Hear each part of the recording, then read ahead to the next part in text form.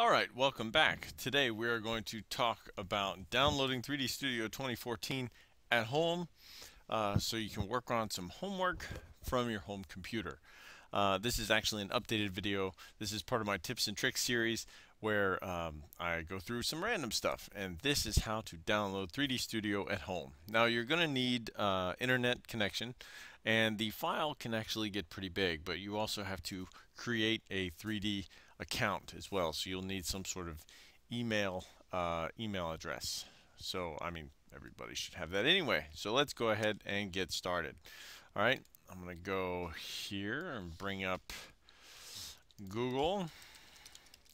So you're going to go to Google, and you're going to you can type in Autodesk, or you can just type in Autodesk up here, autodesk.com, and you will get the Autodesk website. Now, I'm already signed in. I want to sign out real quick just so I can go through the process with you. So if you scroll all the way down, there's something down here usually that says free resources. Now this obviously may change, but generally at the bottom they'll have something that says something like free software for students, and then get software. So go ahead and click on that. And it's going to say education community, get free software. What we're looking for is 3D Studio Max. So, and that's right here. It looks like a funny 3. Now, this is the 2014 version, so we're going to make sure that we get the 2014 version. So you need to create an account. All right, so click on create an account, and it's going to think for a second, and it's going to say where are you from, and you can type UN for United States, and it'll pop up an educational role student, and then you'll put your birthday in. So January 1st, let's say you're born in 2002. Next, you put your name. Your name is Bing Bong,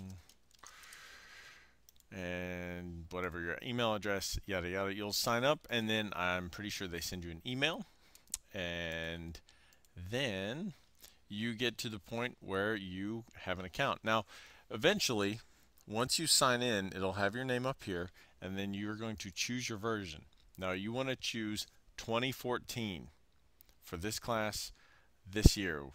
Now, later on, you may have different ones, but you definitely want to make sure you use 2014. Okay, the operating system, it only works on Windows, 64-bit Windows machines.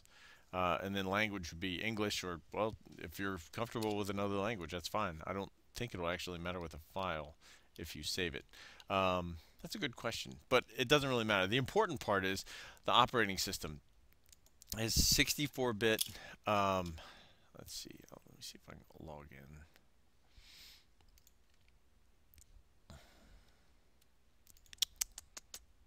No.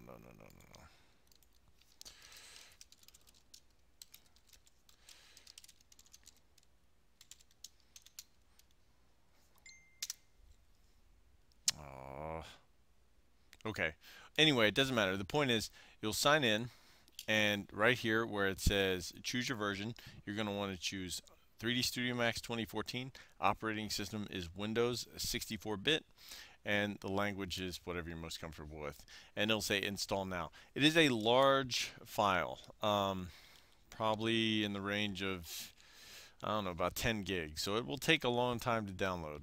And then when you install it, you should be up and running pretty quickly. And that's basically it. It's not, really difficult, but mostly you just want to make sure you're on the right page from the very beginning. So once again, at autodesk.com, scroll all the way down to the bottom.